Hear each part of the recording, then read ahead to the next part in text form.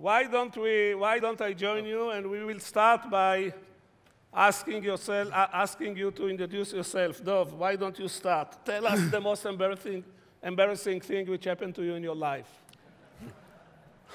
I'm Dov Moran. Pleasure coming here.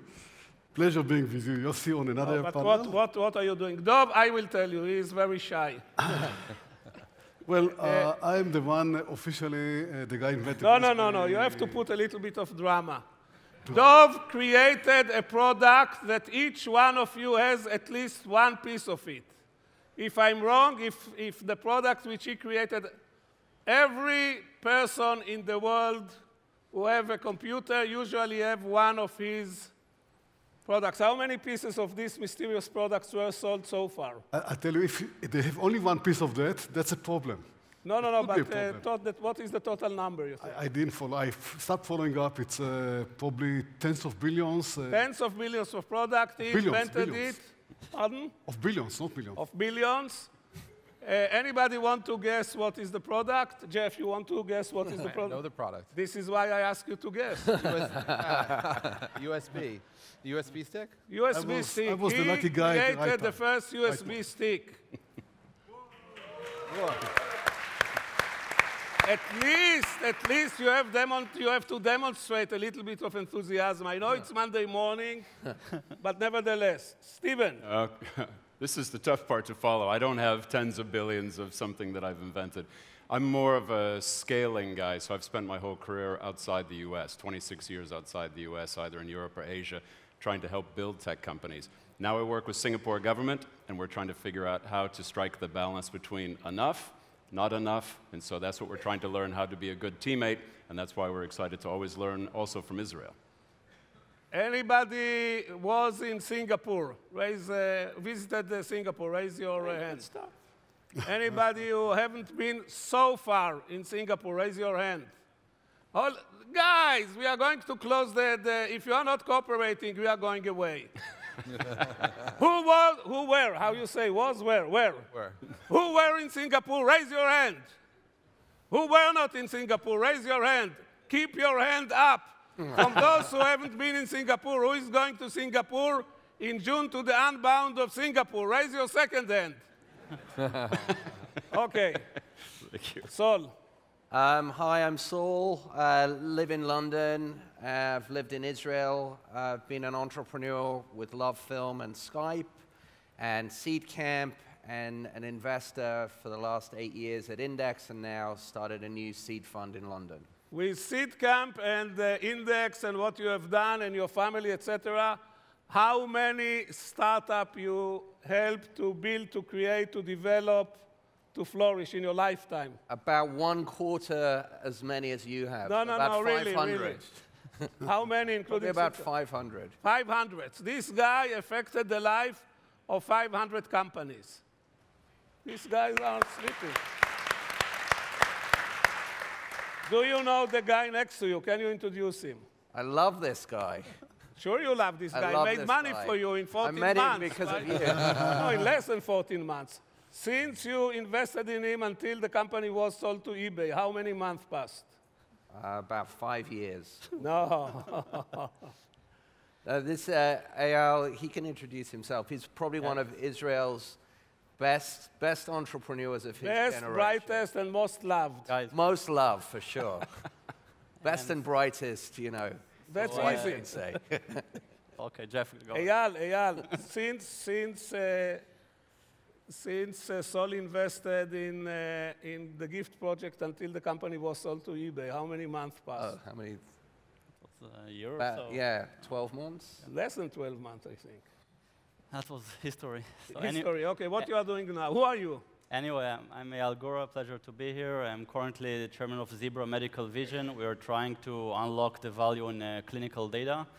So we curated access to over 100 million patients' files, and we are leading a community of researchers to create meaningful algorithms, initially in the field of radiology, and later on every algorithm that relates to healthcare that can improve people's life and can help the diagnosis of the next 1 billion people that are joining middle class by 2020. And this is your venture number? 5. 5. And now, this piece of work. Who are you? I'm Jeff. You are Jeff. I'm not going to ask you to do. Not- Last year you have done. I did. 2 years ago you have push-ups. Yeah. not What happened to you when you made push-up? The last push-up you've done. the last push-up was off. I had a seizure last year. You try to push yourself up. Too hard, yeah. Yeah, Jeff just recuperated from 1 year of some issues which he overcome, health issues. Yes. Can I tell them really what the health issues? Or Go ahead, yeah. Yeah, okay. He broke his shoulder from over-exercising. Sort of. And this is your first? No, you already traveled abroad. It's my second trip. Well, second trip. Second trip, he came especially to see you, meet you, and speak to you. So this is our wonderful panel. And now, guys, we have to find an interesting topic. So the management want us to speak about innovation and about moonshot projects and about not so moonshot project. Dov, you created, also you created how many companies in your life, or you helped to build? Involved in tens. Tenth. Tens. Tense. Plenty. Present tense or past tense? Some are the past, many of them are present, and I hope that many are future. Okay, how you wake up in the morning and you decide you want to, give us some examples of the things you are doing now, and tell us about the mechanics. You wake up in the morning, you go to make a shower. Where you get how the innovation comes about? So let me just correct myself. It's not tens of, once I created, these are tens that I was involved in. Okay. So I'm investor now. I'm not, I'm still entrepreneur, but I'm investor. How does it come? Well, usually it comes from the fact that you are looking around, and there is something there that bothers you, and it shouldn't be there. It should be, there should be a solution. But we are living with our problems as, they are there because they have to be there, and it's incorrect. And I'll use the example not from my life, but from Mobileye. Guys, everybody drives a car, and everybody is, get hit or in a danger to get hit from time to time. And it seems like it has to be like that. It doesn't have to be like that. And about 15 years ago, 2 guys came to my office and said, we have a solution. We need to have a solution because that's a real problem. That's a guy from Mobileye. And there is a solution. And the solution is like that today people that are using Mobileye or equivalent system in their cars have much less accidents than people that don't have it. And that's a huge thing in our life, in our world, to eliminate accidents and save people's life. That's a problem that came up by people that just drove a car and said, hey, there's a problem. When I do my SMS, there's a chance I'll hit somebody. Don't do your SMS while driving. But you generally, the problems exist all around. We just have to look around and isolate and then say, let's find a solution and find a solution. Very simple, right? And you're not going to tell us what is the solution. Every problem has its own solution. Solution is usually smart guys, a lot of energy, a lot of desire to really do it, the capability or the capability to withhold all the hurdles, all the problems, all the disappointment. It's always long way. It's always much longer than what we believe in. That's what keeps you busy these days? Dov. What keeps you busy these days? Well, I like technology. I like young guys doing amazing technologies. So I'm looking for interesting people, interesting ideas, looking to improve the world. My part of doing something for the world. Giving one USB stick to each person in the world is not enough. You have to improve it more. You have to do as much as you can. Okay, Steve, I know that you are spending the big part of your time now increasing the innovation scene or enhancing the innovation scene in Singapore, developing the country. Can you tell us how you go about it in a nutshell? Here's the biggest challenge that we face as Singapore, is trying to make sure that we can think bigger than we currently are able to. And the scenario is simple. Singapore went from a real tough environment in 64, 65 to where it is now. The problem with that is that we're now at this 99th percentile, which is to try and keep improving, keep innovating, keep stretching, is difficult because the downside is much greater than the upside. And so there's this fear of if we try something that's quite different and it doesn't quite work, then there is a long way to slide back. So this is the big challenge now, is how do we tackle very tough problems? So the things that we're trying to do, our equivalent of a moonshot, is to think about things that also affect everybody in the room. An aging population, increasing urban density, and the implications. What does it mean for transportation? What does it mean for health, for food, for resources? And if we can bring the startups and the corporates and the government and the investors into some sense of shared priorities. This is not government trying to prescribe the outcome or trying to push any particular agenda as much as it's trying to learn how to be more open to some of these ideas. Regulation plays a role, policy, legislation, so government can help by trying to be in an environment in which some of this is made more possible. It doesn't mean do it. So the private sector, things like autonomous vehicles, rely on understanding what's in front of the vehicle so that people can adopt that new technology. But there's the insurance implication and so on. So this is what Singapore is trying to do, is to learn how to make big leaps. In 65, 68, 70, the downside was much less, so the willingness to take a big risk was much higher. Now it's inverse, and we're trying to learn how to do that. And what about the old saying which says, if it works, don't fix it? I visited Singapore. I was amazed. One level of administration. You know, in every country you have a borough, a city, a county, a state, and then a government, like 5 levels of bureaucrats. In Singapore, they have only 1 level of administration. 1 level. The government is the city, is the borough, is the county, is everything. So maybe think smaller is more efficient than think bigger. Ironically, if you look at some of the Global Innovation Index, smaller countries always rank more highly. So constraint can be a positive. And so what we're trying to do is learn how to withdraw, potentially withdraw from the system some of the support, because sometimes like putting too much water in a plant is just as bad as not enough water for a plant. So we have historically tried to put a lot of support into the system. We're trying to see if we can be better at withdrawing some support and having some of that constraint also be a positive. Good. Where is Danny? Danny? He went, Danny Seal. Anthony, are here? Nobody. Okay, we will. They, you know, they opened the thing and they went away from the... Sol Klein, what is the, out of the hundreds of companies you affected, what is the one you are most proud of? Ooh, I hate when I'm asked this question.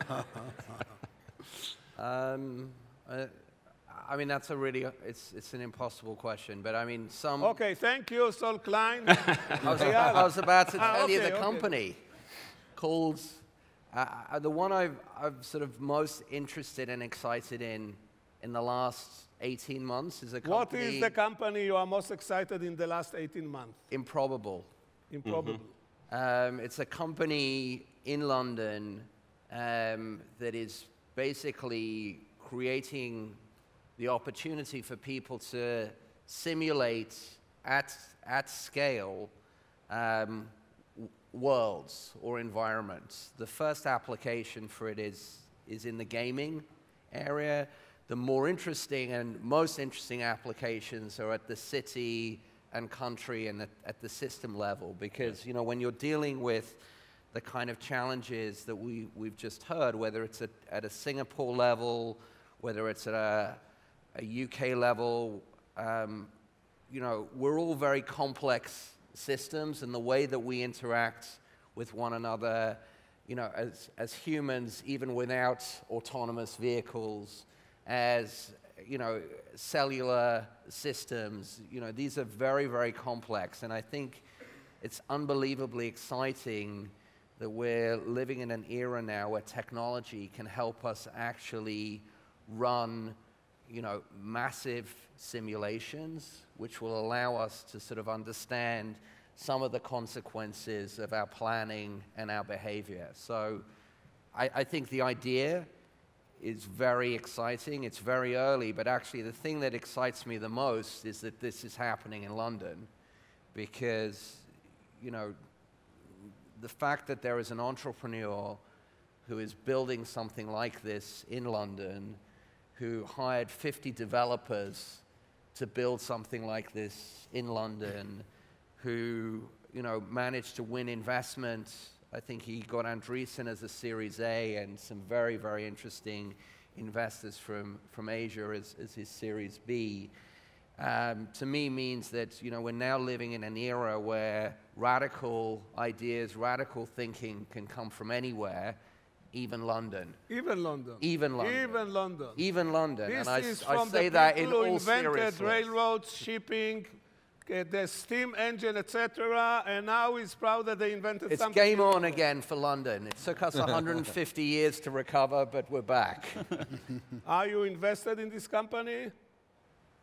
I was lucky enough to be a seed investor. So you should have disclosed that you are about to do shameless propaganda. Well, you asked of the companies I'm involved in. That's true. So you preempted my shameless propaganda. That's a good point. Very good. Eyal, you told us that you are kind of putting together a number of technologies, big data, image processing as it relates to health. Health is always being counted as one of the major areas which is going to benefit from this revolution. I'm hearing it for the last 45 years. So far, it was fulfilled partially, let's say this is. What do you see in the health space, speaking about moonshot and great ideas in the next 10 years? So for me, it's still a very humbling process of learning. I thought of the Zebra idea many years ago. I started to try to aggregate all those data pieces 3 years ago, and only 6 months ago we were able to put a research platform on top of all those millions of files. So it took a while. And comparing it to the other companies we mentioned, like the GIFts project or companies like PickScout and Pickup that I was involved before, this is a very long time. So we just started and we already spent 4 years of hard work. And with healthcare, you have like a 4 or 5 way marketplace. You have the insurers, the consumers, the patients, the regulator, the startup itself, and every once in a while other corporates that may be involved. And you need to, as a startup, to fine-tune yourself all the time between all those parties. So everything is much, much more complex. We are trying to bring a notion of things we learned in the other vertical of tech, like something like App Store, something like open innovation, something like sharing data. And it also needs to be very, very curated, because you have the privacy issues and the other legal issues.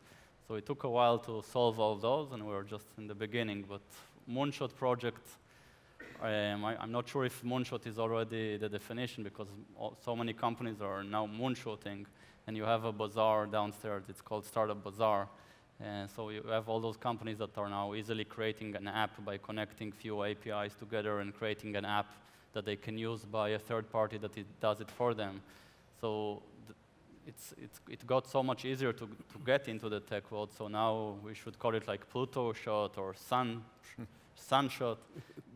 So those projects of trying to solve healthcare or farming or bring more education to places in the world that are impossible, not because of the technology, because of the bureaucracy or the politics, those are moonshots. Thank you. In Israel, they usually applaud when somebody is finishing, you know. even if it was a total bullshit, just to give him encouragement, you know. Jeff, speaking about moonshots, you were really at the cradle of an industry which 20 years was very obscure one, and people looked at it more, I think, as a technology gag than a real industry, and yet it developed to something serious. Can you, just as a case study, as a demonstration for a real moonshot which affect the world, can you do a rapid timeline of voice over IP, and can you start with how voice over IP saved your life? Okay, we'll take a couple of minutes. Let's see. Voice over IP was a core technology actually created in IDF in Israel in 1980. In the 1980s, it was a top secret technology used for Air Force pilots. I first started using it in 1995. A small company in Herzliya commercialized. A few people in the early 90s were trying to commercialize voice over IP, although we were calling it internet telephony back then. And a small company called Vocaltech got it right in February 1995.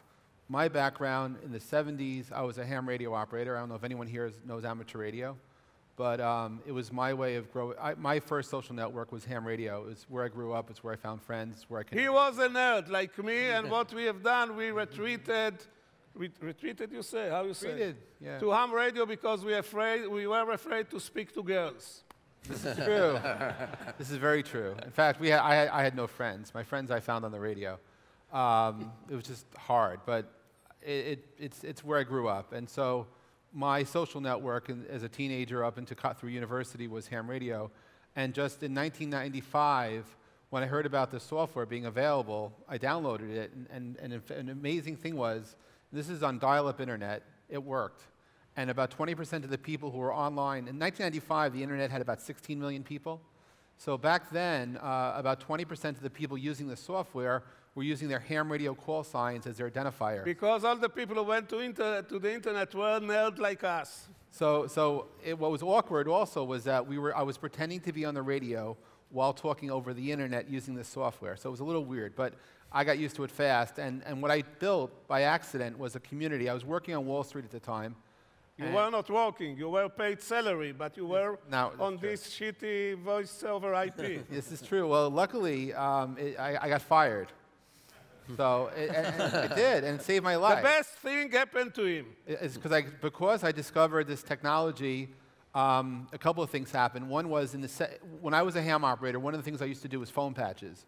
So I don't know if any of you ever saw reruns of the TV show MASH, but I was Radar O'Reilly. I was a person connecting the radio and the telephone together. Whenever anyone, friends from overseas...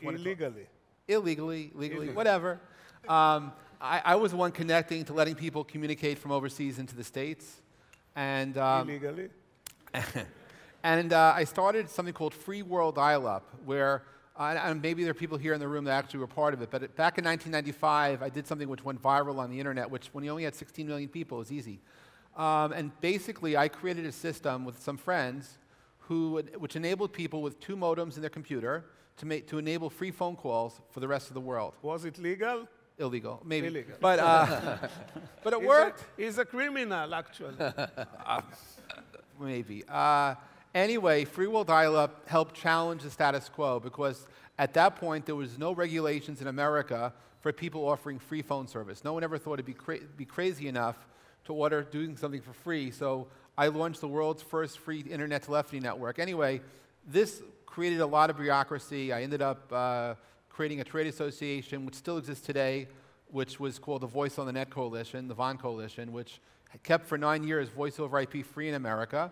I got fired from my day job because the New York Times in 1996 wrote a story about me. At the same time, the CEO of the company I was working for was profiled because there was some fighting at the company I worked for. And luckily, I got fired because 3.5 years later, the company I worked for lost 700 people on 9/11.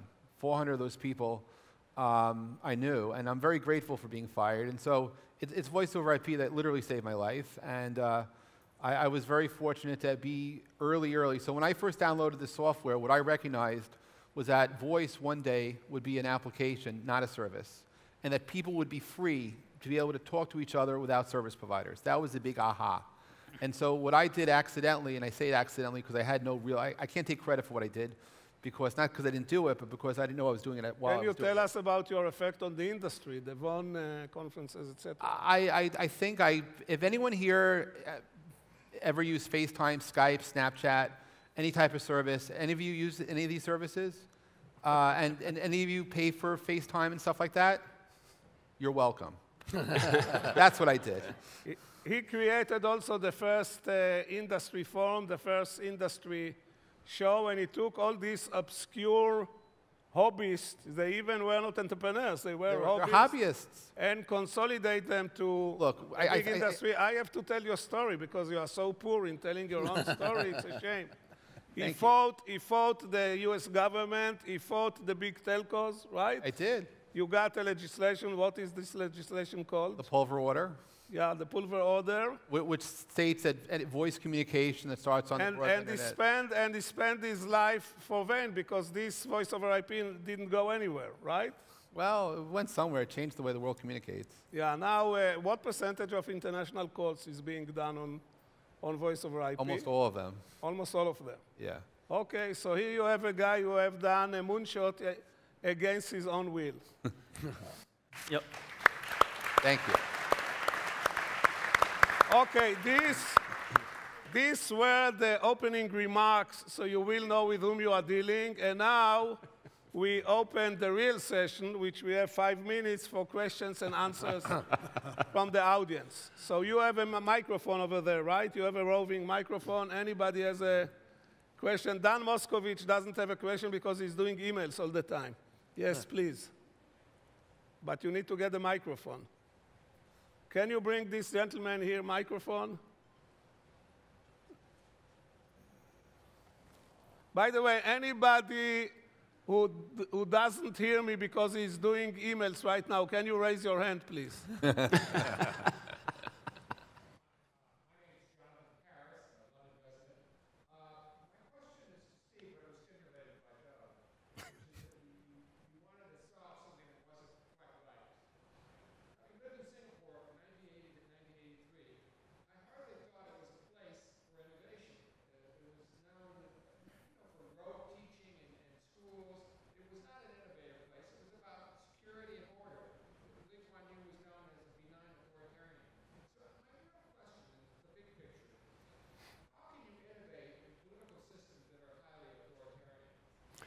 So here's the quick answer on this one. I always try and look at Singapore as a context. So when there's no natural resources in the island, there's communist insurgency in the 60s, and there's a variety of things, there has to be a certain set of responses.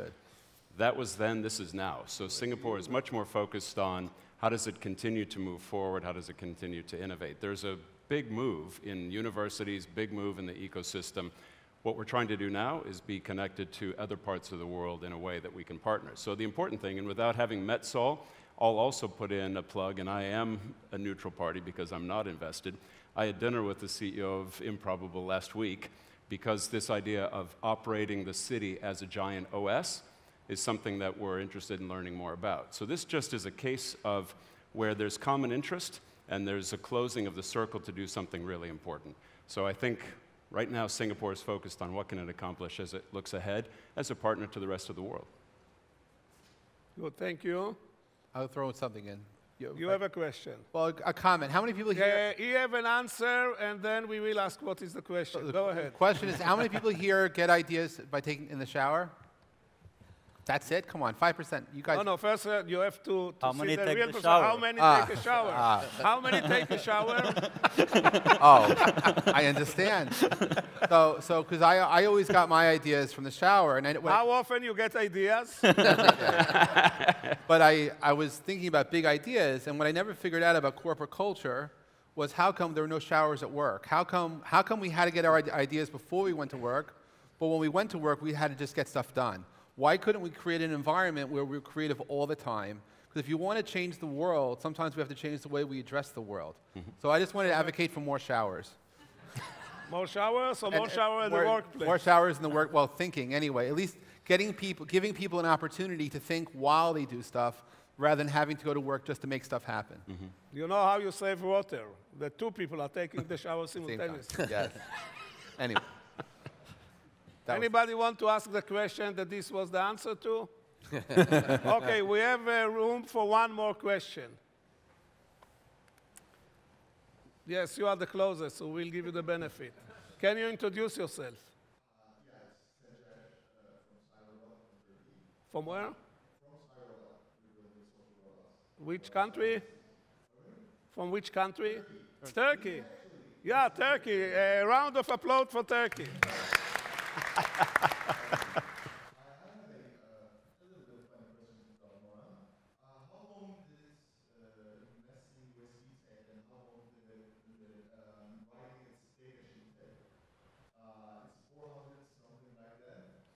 How much time it took from the invention to the...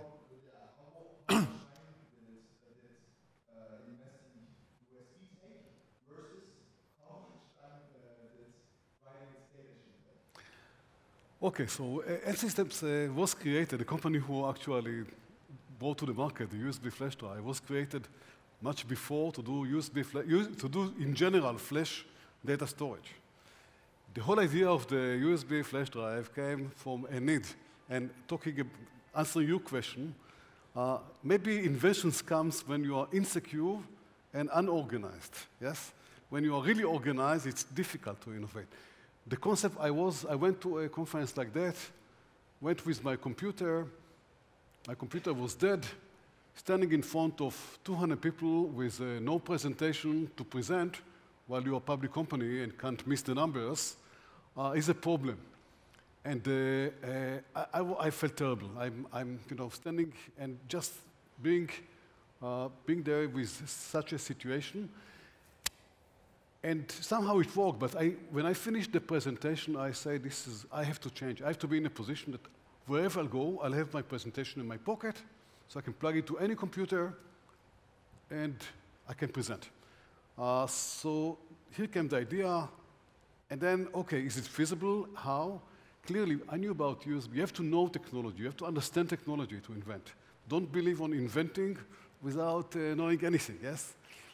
We knew USB is coming to the market sometime. But USB did not support memory. No one thought at the USB committee that memory will be stuck. And we were lucky because these guys were not smart enough to figure out that you can plug memory into USB. So, okay, what's the next thing you do? You write a patent. We wrote a patent. Patent is very crucial. When you invent, write patents. Cover it from every angle you can cover it, if it's possible. If not, think again whether there's a product. And then, I think it was about a year and a half of development. And then again, many hurdles. Dell said this is not going to succeed.